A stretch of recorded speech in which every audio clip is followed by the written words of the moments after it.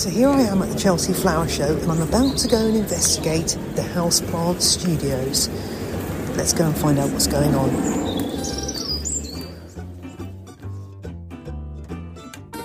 Hello, I'm your host Jane Perrone and this is the podcast about all things indoor gardening, and this week I meet some of the creators of the Houseplant Studios at the world famous Chelsea Flower Show in London, finding out what these exhibits are all about and how they're showcasing houseplants in various different ways. And if you're thinking to yourself, gosh, is it Friday already? Don't panic, it is Thursday if you're listening on the day of publication of this episode. I'm just publishing a little bit early because the Chelsea Flower Show is happening right now, so this is rushing to your ears.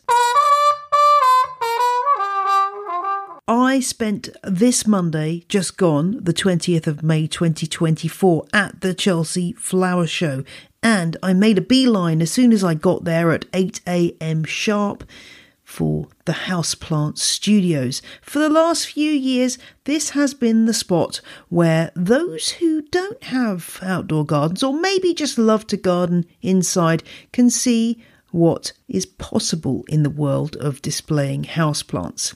Now, if you listened to last year's Chelsea Flower Show episode, you'll remember that I was a little bit disappointed by the standard. The studios were okay, but they were a bit pedestrian on the whole. So it was of great interest to me to see how this year compared. And I have to say, on the whole, I thought they were much more interesting.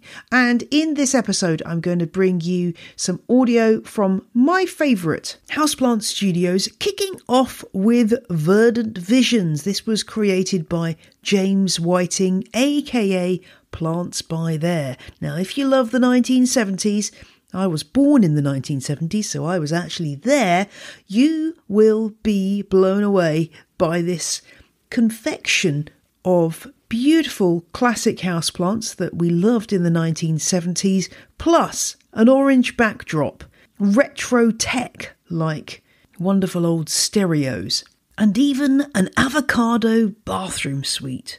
Now, we didn't have one of these. Ours was a sort of a amazing shade of peachy pink, but yes, if you were around at that period, 70s and 80s, you will know what I'm talking about. And in fact, they're coming back into fashion apparently.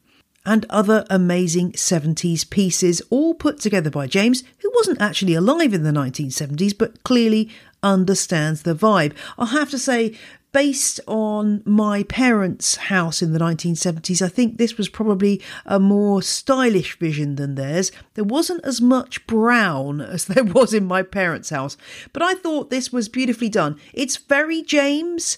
He has a particular style, but he did manage to make it different from his previous Houseplant Studios. And indeed, this won Best Houseplant Studio and a gold medal from the judges. So let's hear from James about how he developed this vision of 1970s plantiness. And why not pull up the show notes at janeperrone.com while you're listening to have a look at some images of the Houseplant Studios. James Whiting, we're here at your Houseplant Studio, which hasn't disappointed in the colour stakes, as always. Tell me about this creation. So, for me, I wanted to create something with everyday houseplants that we've known for decades. Plants that are really nostalgic, give you memories of your grandparents and your aunties and uncles and your childhood. And I wanted it to appeal to the Chelsea audience. Because I think, retro houseplants are very back now. They're very affordable. They're a great introduction to indoor gardening for beginners. And they're available absolutely everywhere. Absolutely. And the colour theme is bright. We've got an orange studio. We've got an avocado bathroom suite, which I'm loving. Tell us about the colour choices. This is a sort of a hat tip to the 1970s. Yes, definitely. Orange is my colour, for sure. And once you put greenery against orange, the plants just ping. They just really stand out. And people are decorating their homes with really vibrant colours now. They're less scared, and we're stepping away from beige and grey. houseplants are not beige and grey. There's so many colours within them. You look at the leaf patterns on these retro plants, and there's red and yellow and touches of orange and cream, and it's very, very vibrant. So, mix the two together and you get this 70s vision. And you really have got some classics here. Obviously, you've got the Swiss cheese plant, Monstera deliciosa. You've also got lovely things like the Aphelandra, which you don't see very much, the zebra plant. And what else can I see? Oh, Dieffenbachia we've got. Of course, spider plants. Any other favourites here?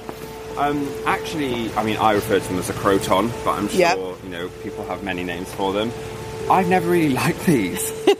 But I think working on this project, I thought I can't not use them, and actually I'm starting to appreciate them in a different way. Mm-hmm. I think I've always seen them as something that's been a bit tricky in a commercial environment when you're doing indoor plant displays, but in your home, I think you can monitor it more closely and give it the conditions it needs, and it's a pop of colour, but it's still a foliage plant.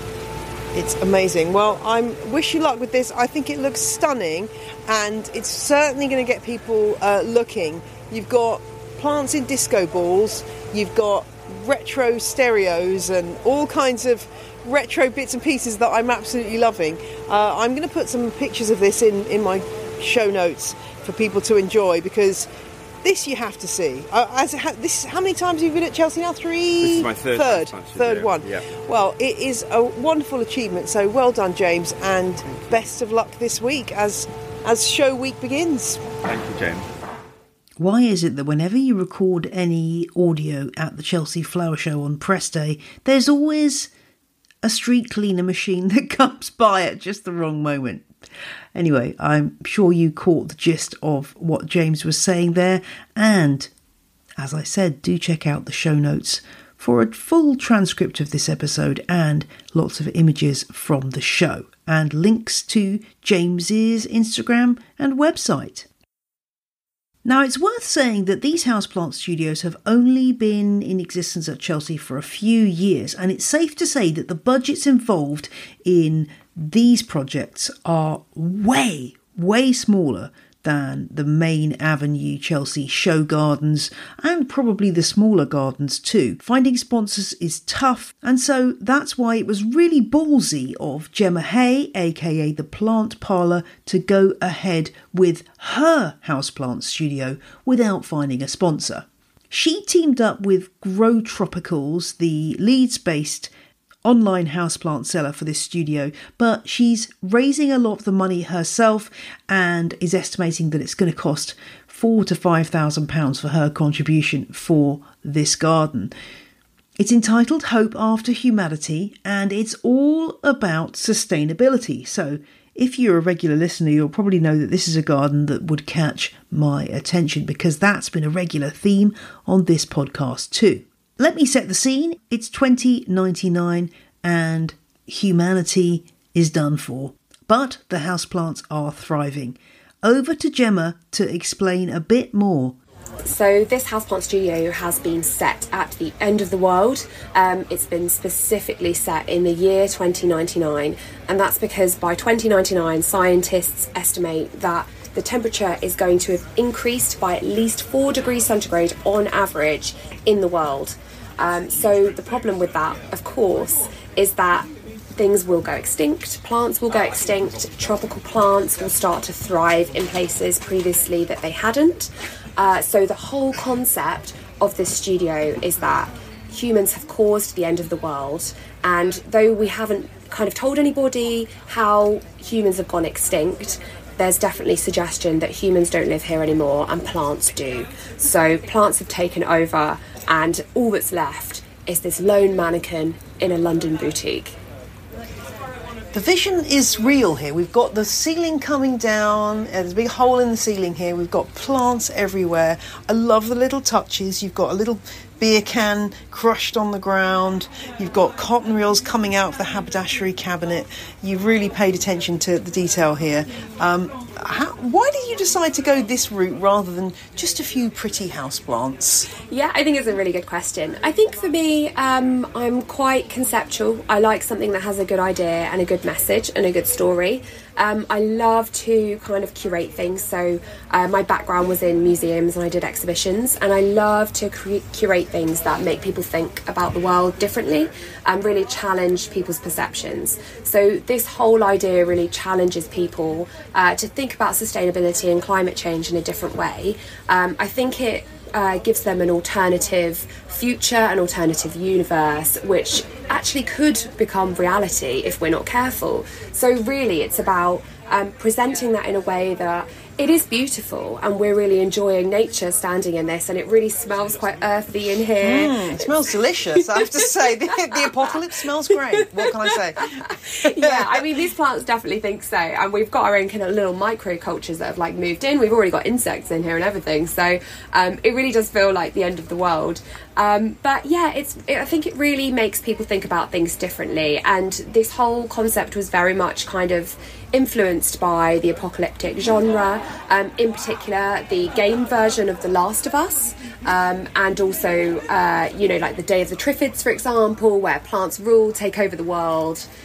Yes. So it's really cool. I'm glad to see that Hoya linearis has survived the apocalypse. We've got that trailing down around this mannequin. Does she or he have a name? Who are we? Oh, it's a she. Sorry, I've just seen that it's a female mannequin. Yeah, she does. She has been very affectionately named Flora during this project. Oh, perfect. Flora was living in my garden for a little while before she came here, and she is your standard kind of plastic shop mannequin, but she's been coated with calico to try and encourage plants to root and stick to her when she gets wet. And obviously at the end of the world, when the roof has collapsed, the rain is just going to pour down on her. So she's covered in a bit of mud, brick dust, algae, and she's also got a philodendron scandens climbing around her, clothing her, because she's not wearing any clothes. And the idea behind that is to suggest that she maybe is this imprint that humanity has left. She's very human-like and human-figured, but she very much doesn't move. She's very still, but she is very much an imprint of humanity. Or possibly even, you could interpret she's Mother Nature herself. Oh, very nice. Now, anyone who listened to the podcast we did a while ago will know that you love your anthuriums, and we do have some anthuriums in here. Tell me how much you're enjoying seeing these lovely, luscious leaves. They're beautiful. So Grow Tropicals, who I've worked with on this project, do have a huge collection of specimen plants. They have a grow tent at their Leeds HQ, and they have a number of different types of anthuriums and philodendrons and other different plants in there as well, specifically aroids. So they've been able to get hold of the Anthurium baluanum for this project, which is kind of like curtaining behind Flora. She's got this kind of beautiful backdrop of huge voluptuous leaves. They are very voluptuous. Which one is that? Is that this one here? This one here, the really big leaved one. With the interesting sort of... It's kind of a shield, heart-shaped shield, I guess is the way I describe it. It's beautiful. There are some really stunning plants in here. I must also mention the sofa, the upholstered sofa with the Cissus discolor and Ficus pumila growing across it. It looks... it's shabby chic taken to a whole new level, isn't it? But it looks amazing. I can tell that you've got the eye of somebody who's studied art and things, because this is beautifully done. Oh, thank you so much, Jane. And I think that's it. For me, it's about kind of representing a really important concept and having that narrative and storytelling behind it, but also doing it in a way which visually really is quite eye-catching and grabbing. And I wanted this display to grab people's attention, to be something different and to be a bit unique within the Houseplant Studios, as an area of Chelsea, so that people see it and really think, wow, that's different. I've never seen anything like that before. Well, I have moaned about lack of edginess, and so you brought the edge. This is amazing, Gemma. Thank you so much for sharing it with us, and best of luck this week. Thanks so much. It'll be interesting to see what happens with the judging. They came yesterday, but... tense. Watch this space. So the judges awarded Gemma a silver gilt medal for her garden. in collaboration with Grow Tropicals. So congratulations to them. What a great achievement. And if you want to see some images of that mannequin and that incredible sofa and more from the studio, do go and visit the show notes. I'm going to keep saying that because lots of people just don't bother, but it's really worth it to see those images.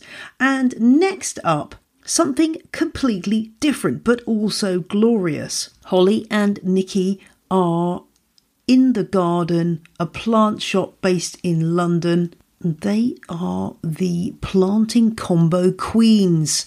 Something displayed to perfection in their maximalist verdure houseplant studio. This one was purple and everything in it was absolutely exquisite. So let's find out more about this studio.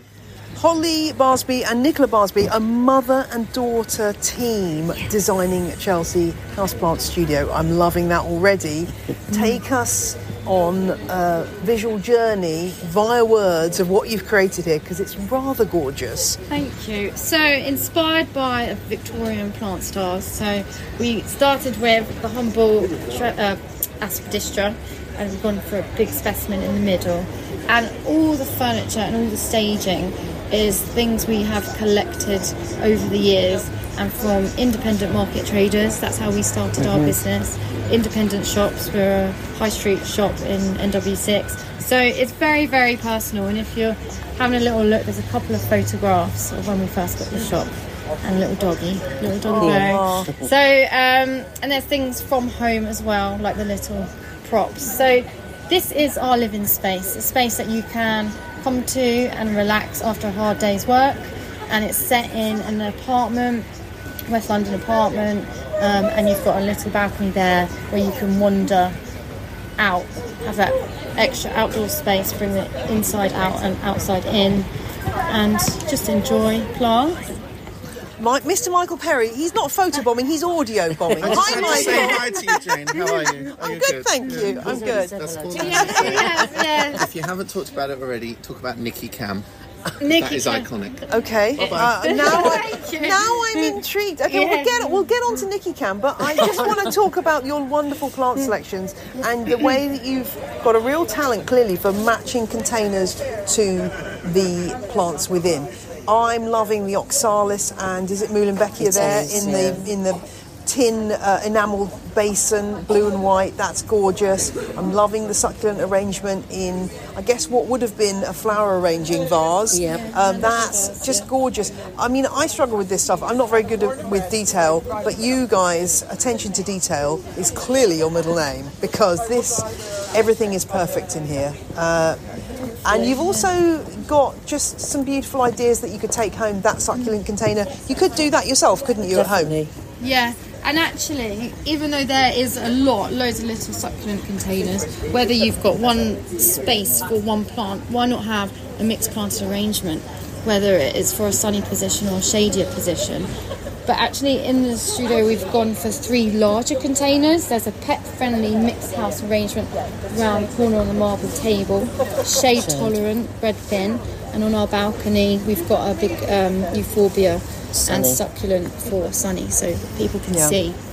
So they've got a particular light position. Okay, that one.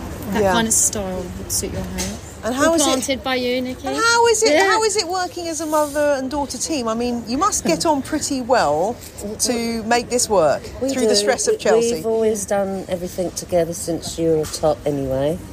And we have our moments. I'm not going to deny that. But generally, just move on. We know how each other work, and we've kind of got slightly different jobs to do, don't we? And then we come together towards the end. And it kind of comes good, doesn't it? The end result, we're always on the same page, but we just have different methods on how to get there. Yeah. And what would you advise people who are used to planting their houseplants individually, one in a pot, in terms of working out what works well together? This is a skill, isn't it? Some tips on that, please. Well, it is right plant, what's compatible together. Same watering requirements. I mean, obviously you wouldn't have a succulent with, say, a Muhlenbeckia Yeah, do you agree? I would agree. Yeah, compatible planting, so right light, right position, and also the depth as well. You wouldn't put the oxalis in a shallow mantle vase. Mantle vases, they don't have drainage holes. They've got plenty of drainage in it. Oh, yeah, that's a good tip, actually. Yeah, So the water just goes in there and then it does So not in the the watering roots. is different, so it's little but often. I was just about to say that is little but often, so like a shot glass directly onto the soil. And if the soil is really compact, then aerate it with a toothpick or a pin, so you can get the little droplets. So Laura doesn't run off. So you don't want it running off the top, and also you don't want to drown it either. Well, I mean, I'm loving this. I'm going to be heading to my nearest junk shop and charity shop looking for those now, because it just looks amazing. I'll get some photos from my show notes. I'm just really... We've done a saying, actually. I don't know if Oh, yeah. Let's have a look at this. So we've done repurpose the past, plant the future.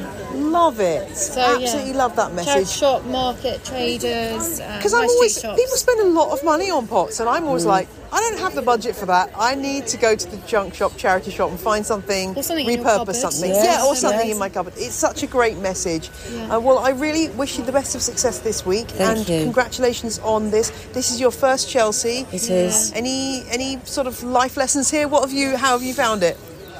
Challenging. It's very challenging, just the whole process. I'd say now we're digesting it, getting enjoyable as well. yeah. The time pressures are crazy. The days absolutely disappear. Preparation is absolutely key. Yeah. To It is. try and get a bit of a head start. Well done. It's a real triumph. Thank you. Yes, I'm going to be taking lots of photos now. Please do, enjoy it. Thank you so much. Oh, tell me about Nikki Cam. Nikki Cam, okay. Well, I didn't know myself, but I'm normally at the back of the shop in a little dark corner, just planting up. And I start filming. So it's like my view, nobody else gets to see, and I just follow Nikki, my mum, around whatever she's doing. She might be planting at the back, she might be doing window boxes at the front, and I just watch her. And she doesn't know. It's the back of my head. And it's normally the back of Mum's head, and she's like the stick. She's like the gardening stick. You don't Love normally it. No one knows who I am. Yeah. I love The way that. I like it. Yeah. Sounds good to me. And I'm delighted to say that Maximalist Verdure won a gold medal. So well done to Holly and Nikki. And a bit of context. If you don't know who Michael Perry is, he's Mr. Plant Geek. He was the guy who decided to step in to my interview and tell me about Nikki Cam. He's been on the show before himself and is always a fixture at Chelsea. And also referenced was the Stig. This is a character, or I guess a person from the TV show Top Gear, a car TV show here in the UK, and Stig was known for never revealing his identity and wearing a helmet at all times, and that's where the comparison to Nikki comes in. And our final interview is with Callie Hamilton-Stove. Now, if you are a long-term listener, you may remember my interview with Callie talking about the Glass House, a charity whose mission is to offer second chances to ex-offenders in the UK via horticulture. It was their first time exhibiting at the Chelsea Flower Show, and they too got a gold medal for their wonderful, you guessed it, Glass House. My name is Callie Hamilton-Stove. I'm one of the founders and managing director of the Glass House. And this is the Glass House Effect, our exhibit at Chelsea. So as you enter, you can see these reclaimed tall gates that are meant to give the feeling of being in an enclosed environment. But as you enter the Glass House, which is this beautiful Malvern Garden Buildings glass house, you can see some of the things that would have been in the prison glass house where we originally worked. Some of the second chance plants, we call them, and the women are really keen still. They can't let a plant go. They try to bring them back. So we always have second chance plants, and these are in bean cans, which is what we actually did at the beginning. And seedlings, tea is super important to how we work. We have a lot of tea because we talk a lot. And you see the women have crocheted covers for some of the plants. So that's something that's really common in prison as well. You can hear the women's voices a little bit. So tell me what your organisation does for these women. What are the challenges that you're trying to address, and how do you go about your work? So we basically built this around the disused greenhouses that existed in prison, and we wanted to take horticulture and the opportunity to be working with plants and help women learn new skills, grow their confidence, and find a new way of being successful after prison. And we train them. They get a horticulture qualification whilst they're with us. They learn about installing and maintaining plants in the office environment. We actually have an installation and maintenance business that they work in while they're with us. We have a shop and we have a website, and they do absolutely every part of that. They do everything from retail to customer service to shipping and plotting and plant. They do everything. And the whole thing really basically is built so they learn as much as possible. They leave with confidence, and we help them make sure that they have the best chance after release. We have a 0% reoffending rate at this point. That is amazing. I mean, that alone is an incredible statistic and a credit to you. And what is it about working with plants that these women find special? Well, so many things, but I think initially a lot of women have had no experience with plants before they join us. And once they join us, they might be a little nervous or scared or a bit tentative, but once they get to know the plants and they understand what they need, how they work, how to propagate them, you see them become really adept at propagating them and growing them and caring for them, and they get so much benefit from seeing them grow and seeing them develop, and even sending them out to the public. They love potting a plant and putting it in a package and sitting to someone, knowing someone out there is going to really love that plant and enjoy it, something they grew and they nurtured. That's fantastic. And what an amazing setting in this glass house. You've got bird cage planters hanging from the trees above. This is a beautiful scene. I mean, who wouldn't want to spend time in here? It is really beautiful and very peaceful, and I think that's one of the main things about the greenhouses in prison and where we grow generally. The women are surrounded by noise and pressure and a lot of conflict in prison generally, and this work and our growing facility and in this greenhouse, it's a place of peace and it's a place of reflection, and where they can really focus on their work and think a little bit, let their mind roll a little bit, and be a bit free. Well, it's a fantastic exhibit, and well done. And I'm sure that all the women you're working with, past and present, will be delighted to see you being represented at Chelsea. Yeah, this is fantastic. They love it. The women are just so pleased to be here, and it's been such an inspiration to be here. Thank you so much, Callie. Thank you.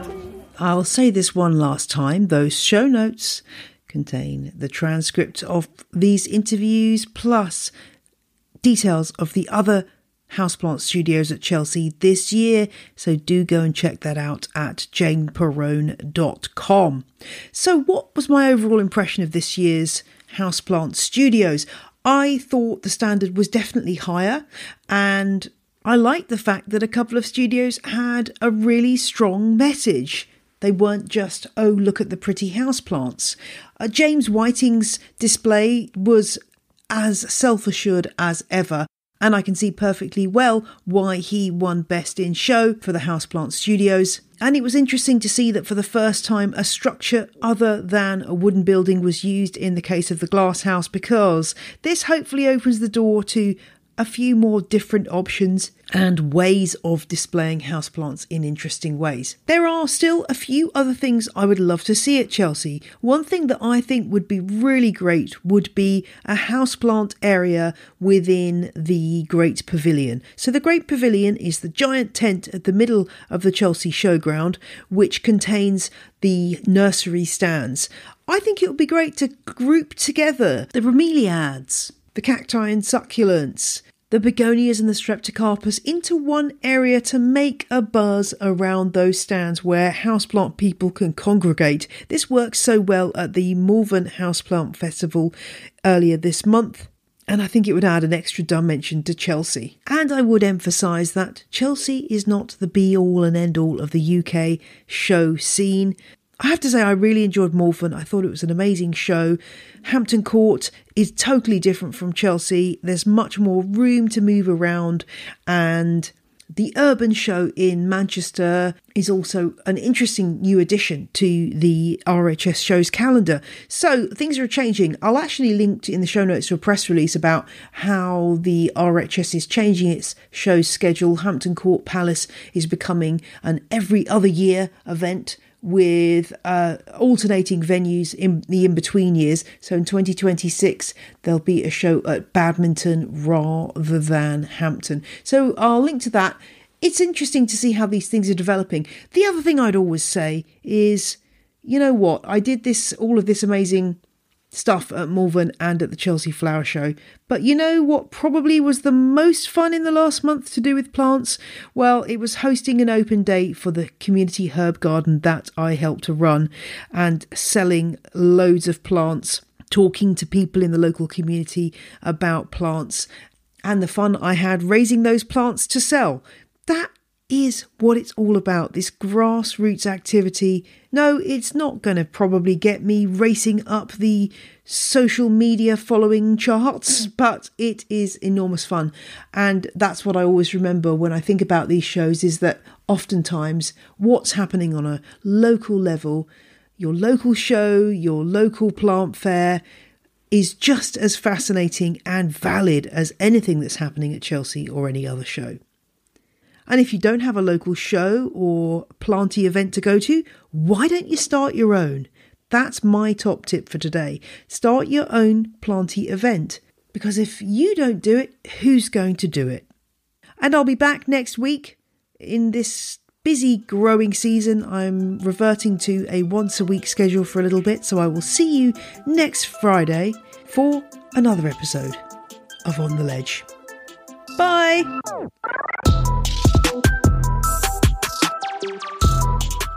The music you heard in this episode was Roll Jordan Roll by the Joy Drops, The Road We Used to Travel When We Were Kids by Kumiku, and Whistle by Benjamin Banger. All tracks are licensed under Creative Commons. Visit the show notes for details.